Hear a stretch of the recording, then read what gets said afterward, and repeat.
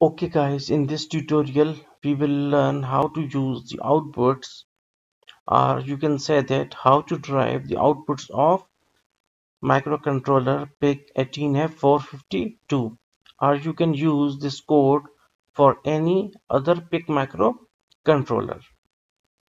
So first of all, you must know that PIC 18F452 is a 40-pin microcontroller with 4 input and output ports. It's up to you that how you want to use it, like port A is there, port B, port C, and port D. So first of all, we will select the microcontroller, that is the PIC18F452. Then we will take one crystal oscillator. And what is the function of this crystal oscillator? This crystal oscillator actually gives us a clock signal of 8 megahertz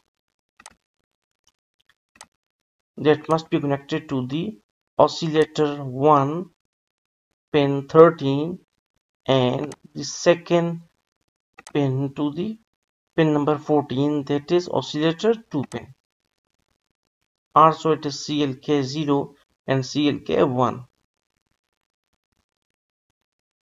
Along with this crystal oscillator, we also need two 22 PF, that is picofarad capacitors, for a better functionality. So you can turn them as clockwise. So one must be connected to the one end of the crystal and the other capacitor to the other end of the crystal. Then just take a ground and connect it with the other two sides of the capacitors. Then here one pin is uh, named as master clear or VPP. It is just like enable pin. So you must have to give plus 5 volts in order to make controller to be perform well. So double click on it and change it to 5 volts and press OK.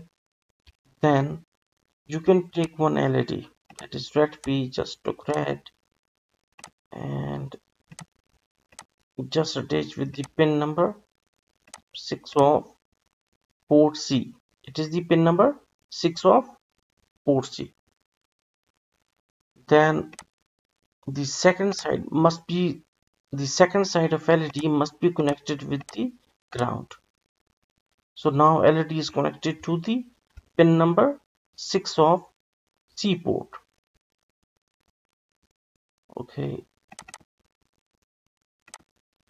now our circuit is completed. Now we will come towards the micro C programming. Here you can see that, okay, we must have to delete this out. We have one wide main function. So this is the body of wide main function, and we know that without this function we cannot run our any sort of program. Here we declare trace A is equal to 0 XFF, port A is input, but now actually we are not using port A, so we can comment it out. And we are also not using port number B, that is trace B, so comment it out. Just you need to write trace C dot F6 is equal to 0. And what it means, trace C, actually the command trace is actually declaring C as an output port, and dot F6 means that the 6th bit of the port C must be considered as output.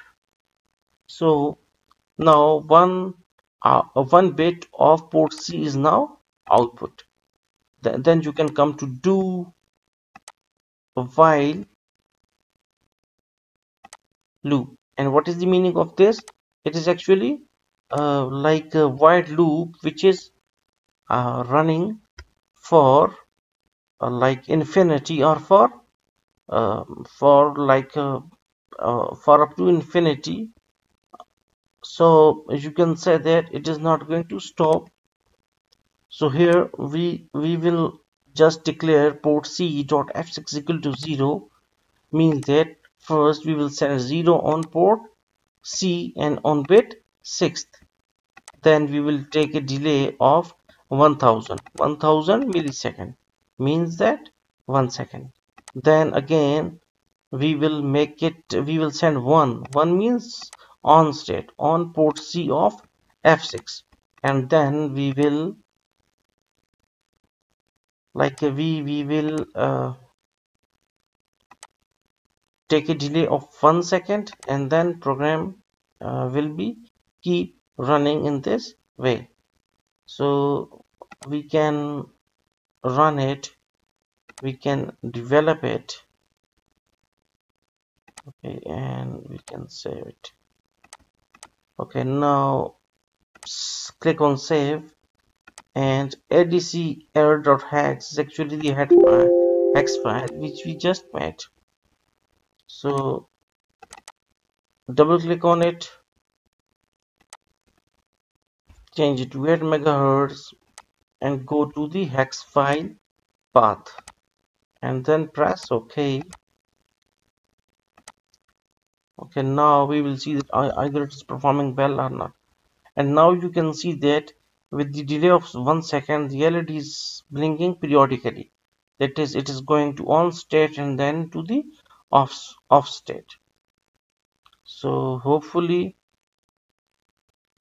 you got the concept that how we used to create or how we declare any bit of any port as output, and how we can send 0 or 1 on these bits. So hopefully you got the concept. Thanks for watching.